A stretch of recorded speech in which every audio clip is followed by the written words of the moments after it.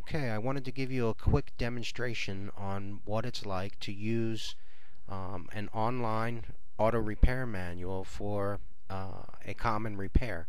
So I'm going to take us over to Mitchell's, and they provide a demonstration vehicle for us.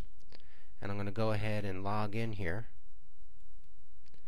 And the demonstration vehicle is actually a 2001 Chevrolet S10. And let's come up with a repair to do, and we're going to say that we're going to replace the water pump on this vehicle, and we're looking for instructions on how to do so. Well, if you go through the headlines of the individual repairs, you can basically just look for the water pump, and we've already clicked the removal. This is the cleaning and inspection. And then we're going to look for the installation.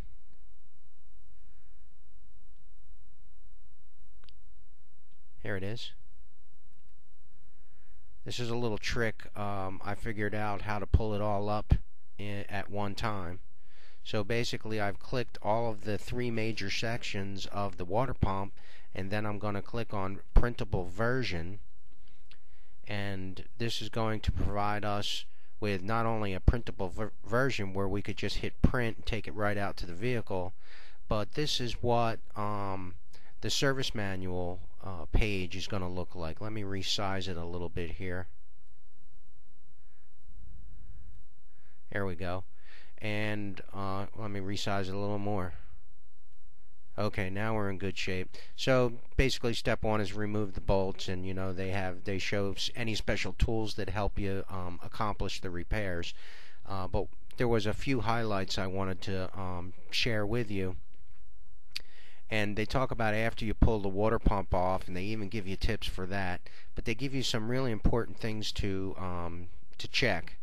And these are things that would be commonly found for this repair. Another interesting thing that they include would be part numbers of the sealant, so you could actually go to a General Motors dealer and use the same exact sealant that a professional dealership mechanic would use.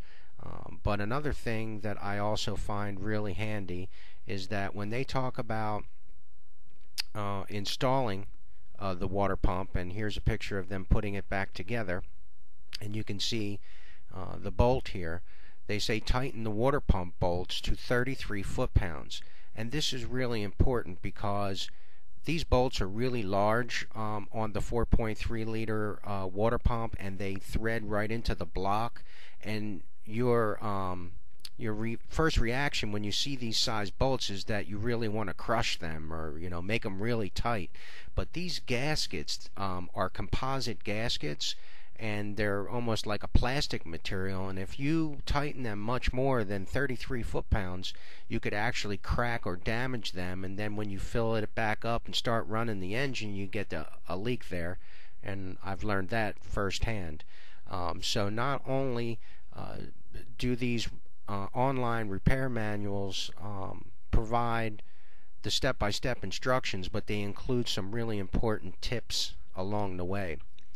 And I know that a lot of people are looking for free, and this is not free, but it is inexpensive. If you just wanted to do one repair, get in and get out, a 1-week subscription is about $12, and if you go for the 1 year, it's like $25, $26, and the longer subscription you go for, the more discounted it is. And I hope that you enjoyed this video, and I thank you for watching.